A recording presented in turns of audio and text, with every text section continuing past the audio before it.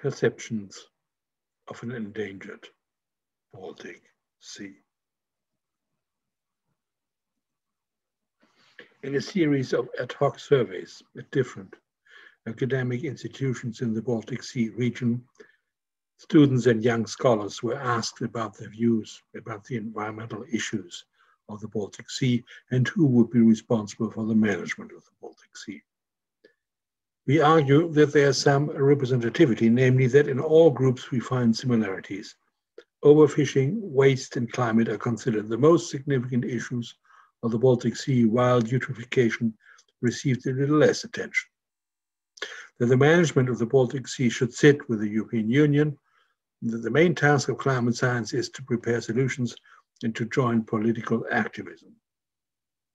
These aspects seem to be common to the different groups.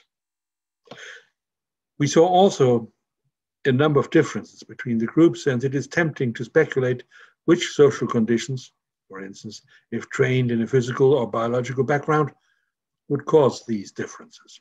However, these differences should be taken at best as hypotheses, which would need more analysis to determine if they are stable or not. To our knowledge, no such surveys have been done in the past, reflecting the challenge of accepting that environmental science is not just a search for truth, but also a social process run by social beings. There's a manuscript available.